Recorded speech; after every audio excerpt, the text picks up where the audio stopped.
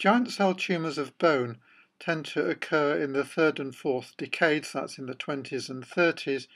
They are more frequent in females than males, and they occur in the epiphyses of the long bones, the distal femur being the most common site, followed by proximal tibia, distal radius, and the sacrum. Between 1 and 9% of morphologically benign giant cell tumours of bone may metastasize, usually to the lung, and giant cell tumour of bone may be associated with Paget disease. Giant cell tumours of bone may present in a number of ways, including pain, limited movement at the nearest joint to the tumour, a mass, and pathological fracture. Radiologically, giant cell tumours of bone are osteolytic, poorly defined, expansile and destructive lesions. Grossly, they are soft, dark brown and hemorrhagic with cystic areas. There may be yellow areas, and the tumours may destroy the cortex.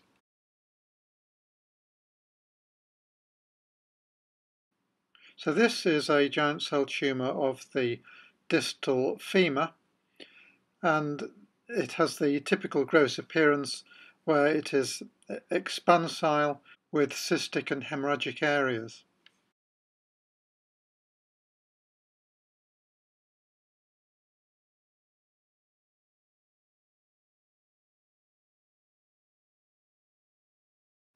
Histologically, giant cell tumours of bone, as you would expect, contain lots of giant cells, and these are osteoclast type cells with 20 to 30 nuclei, but these are not the neoplastic cells despite the name. So the term osteoclastoma is a bad name for a giant cell tumour because although there are lots of osteoclast-like cells, these are not the neoplastic cells.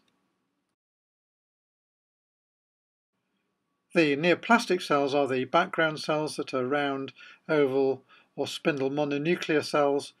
They are biologically similar to osteoblasts, and they lack atypia, and there may be mitotic figures, but these are normal.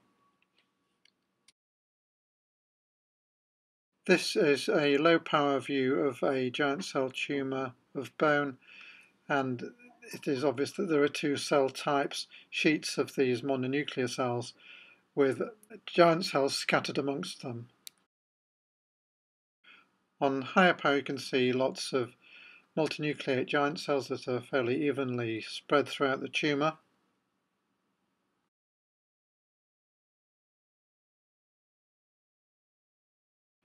And on an even higher power you can see that the multinucleate giant cells have rather centrally situated nuclei, 20 to 30 per cell.